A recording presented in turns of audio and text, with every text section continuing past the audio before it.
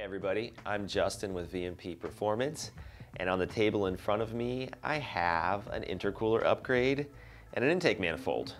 We just released this high-performance street intercooler upgrade for 0714 GT500, and I wanted to share with you that it also fits the 05 to 10 Roush Mustangs. This was a supercharger kit that Roush made for the 4.6 liter 3-valve. They offered it as a complete vehicle in 2010 called the Roush Hammer 540RH.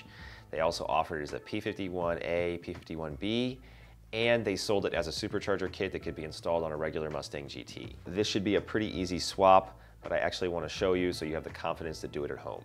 You're actually looking at the intake manifold backwards. The water ports are on the back, but that is no problem because the intercooler core just swaps around.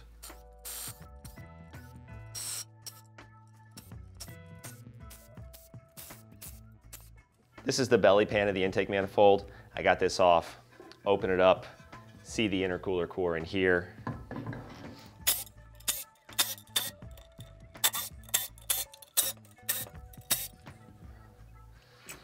This intake manifold is very, very similar to the GT500 intake in terms of design. This intercooler core looks a lot like it's out of a GT500.